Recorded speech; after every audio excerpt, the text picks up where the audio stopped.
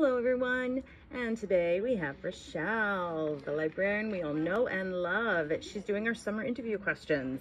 Okay, so to get started, tell me something that you love about summer. I love to swim.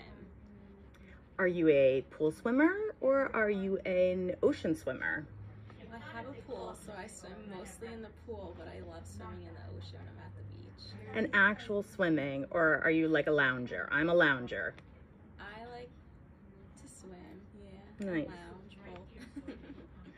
What's your earliest summer memory? My earliest summer memory would just be going on the jet skis with my dad and crabbing off the docks and off his boat with my siblings. Wow, where did you do that? Down the shore.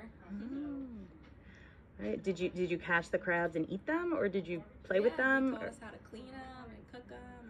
Wow, so interesting. Okay, if you could spend the entire summer in one place, no work, no responsibility, where would you go? Aruba, and I'd scuba dive the whole summer. Oh, that's a nice trip. Yeah.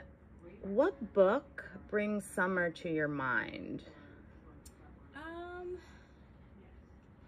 I'd say Game of Thrones. I started reading it in college, and I would wait until summer to read the books because I'd have more downtime and no school, and I'd read them quicker. But not because of the setting, right? Game of Thrones is cold, right? Well, not because of the setting, just the length of the book, and I had more time in the summer to read. Right. What's your go-to refreshing beverage for a hot summer day?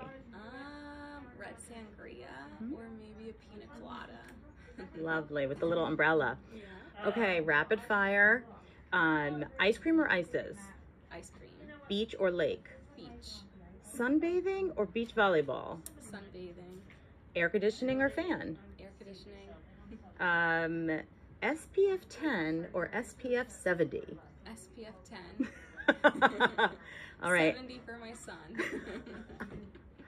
And for listening to ocean tunes at the beach, do you play it on a speaker or do you play it with earbuds? Speaker. Speaker, there we go. Thanks, Richelle. No problem. Have a good summer, everyone.